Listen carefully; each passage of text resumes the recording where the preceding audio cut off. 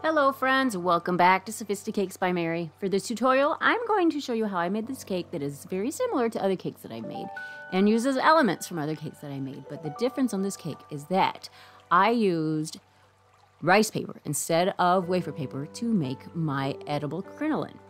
So that's something different. So let's get started with the wafer paper petals.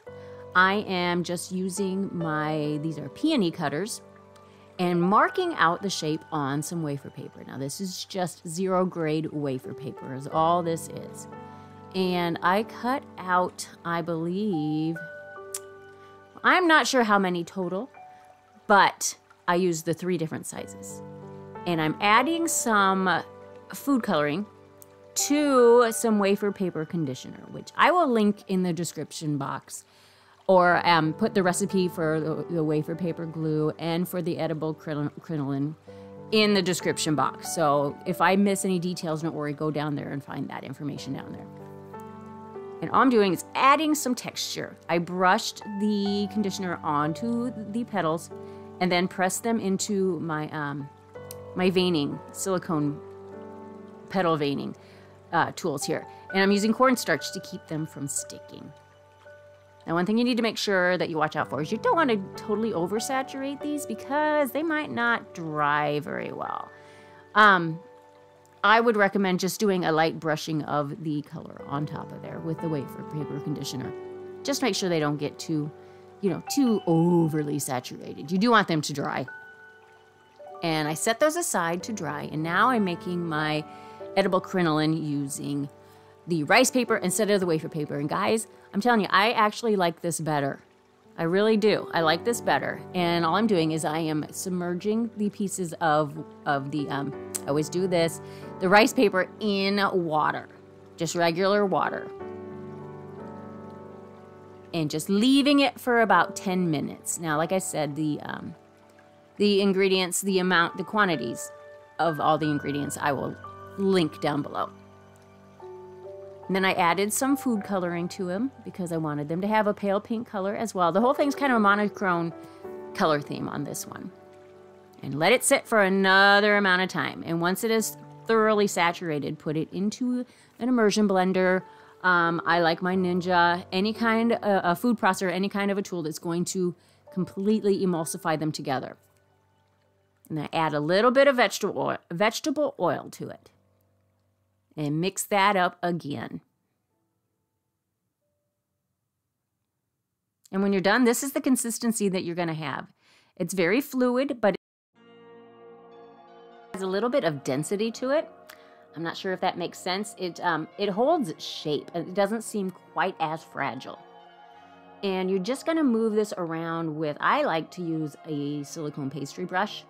You can use a spatula. I just find that I like the pastry brush better. I think it gives me a little bit more lacing. You want to make sure that your pan is to about a medium-high heat before you put the lace on there, because that's what's going to make it form the lacy look. It's the bubbles that you get when it starts bubbling as soon as you put the product on your preheated pan. And then you just lift it gently from your pan, and there you have your lace or your edible crinoline, depending on what you want to call it. I've heard it called both. And this is some fondant that I had let set out overnight. And what that does is it gives it a crust on the outside. You could leave it out for a few hours. You're just going to get more of the textured look to it the longer it's sat out. Yeah, I would say at least a couple of hours. And to help that, you can use a creme brulee torch to kind of toast the surface of your fondant. You don't want it to turn brown necessarily. You don't want to hold it that close, but you want to just kind of toast that outside of the fondant, and that will help you create this nice crackle effect. I'm going to do that with all my pieces. This is a good way to use up extra fondant that you have that's slightly dried out, but still a little bit malleable. You can do a technique like this. And what I did there was I rolled out a fresh piece of fondant underneath, and I attached those crackled pieces on top with a little bit of water. You can use shortening, but I think if you're pretty sure about the placement where you're putting it, water is going to do a little bit better of a job on this technique because you're piecing together pieces of fondant that have some hardness, you know, firm pieces in them, and that can kind of tear at your fondant underneath it. And you're also making that fondant underneath pretty thin while you're rolling this out. So then I just put a little bit of cornstarch under the surface, and then I'm gonna cut it down to size. Just, you figure out the size by measuring the circumference and the height of your tier, your crumb-coated, why do I always trip on that? Crumb-coated cake. And then that way you have the dimensions of the length and the height of the piece of fondant. I'm just attaching, for some extra texture, some sugar crystals. I'm using clear and silver. I just put a little bit of water anywhere that you think might be a natural veining spot and attach your crystals there. And just kind of push them in with your hand. You can roll over them a little bit with your roller. And if some of the pieces fall out, that's okay. This is supposed to be a natural aged stone effect. So imperfections happen.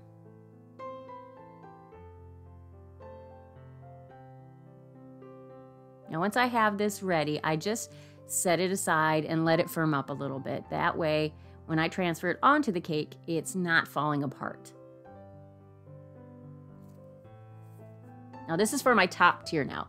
I'm going to use that impression mat that I have. That's Angela Morrison impression mat, and it's so pretty. And I used it on a cake before. I don't know if you saw it. It was my arched cake top forward cake that I made, but I wanted to use it on a larger surface. So I'm going to use this on my top tier for another added texture. These mats are wonderful. I highly recommend them. All they are is like a foam material and very fine details, but they all get transferred onto your fondant. I was a little wary of that, but it works really, really well. And then I just trimmed off my excess. Cornstarch your mat so that it doesn't stick, and use the pressure of your hands on a roller to make sure you get that impression onto your fondant. And then just slowly peel it away. Isn't that pretty? Now you can go back and you can add some accents to your impression there with your pattern with some paint, edible paint if you want. The one I did before, I used some edible gold paint.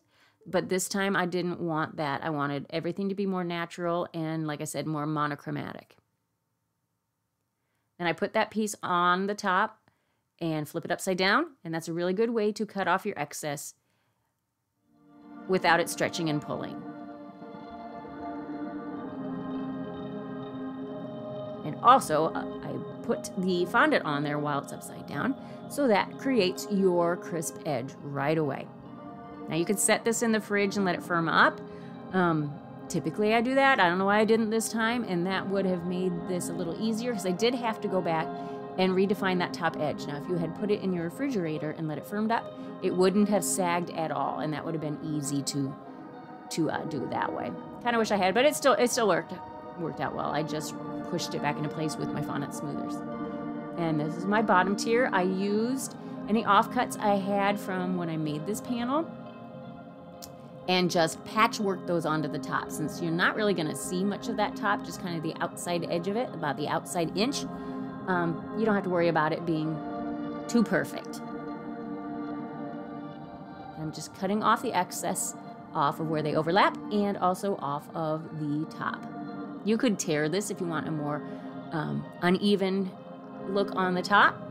You could just tear that edge, but this time I wanted it to be matched up because I knew, honestly, I wasn't too worried about it because I knew I was going to do that draping effect in between the top two tiers, or in between the two tiers where they meet. So I wasn't too worried about getting it perfect.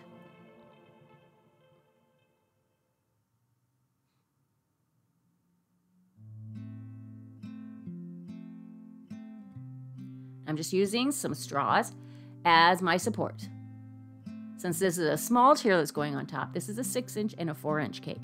I'm only going to use 4 straws. You don't really need that much to support that top tier. Now just push them all down, mark where they meet the top of the cake, and cut them flush. And then put a little bit of buttercream on the top to anchor the top tier to the bottom so that it does not slide around. And since this cake had been chilled at this point, I could lift it up with my hands with no problem. Now I'm making the swag. And what I did was I took more of the leftover pieces and just stuck them together with some water. And then I ruched them together, and then as delicately as you can, lift it onto the cake. Now I would leave it to set for a few minutes before you even attempt doing that.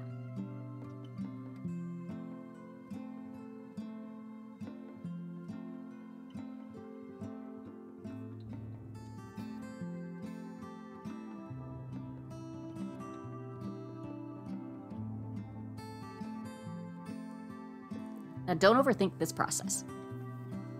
You're really honestly just piecing it together.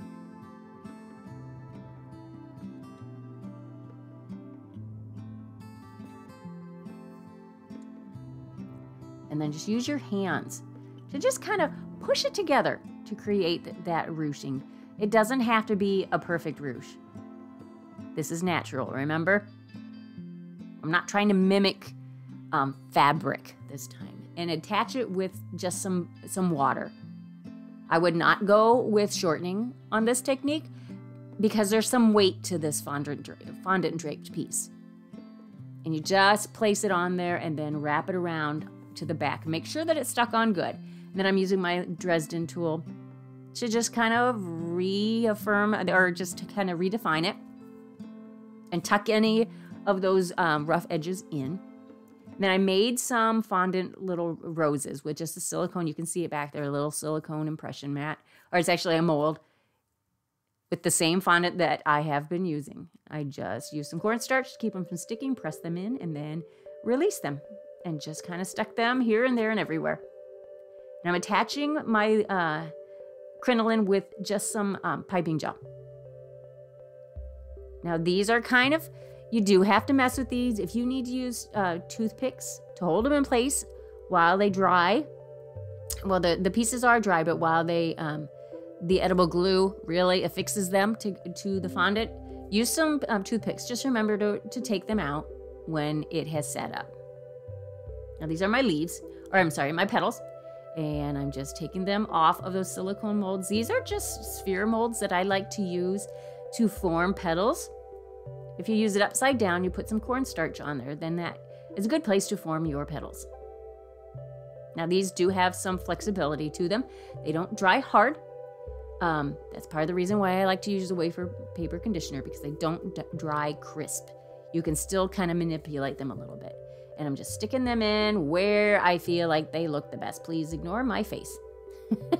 I can't work on a cake without being in the image or in the frame. I haven't figured out how to do that yet, and sometimes, honestly, I forget that I'm filming, and I just stand in the way. So I apologize for that.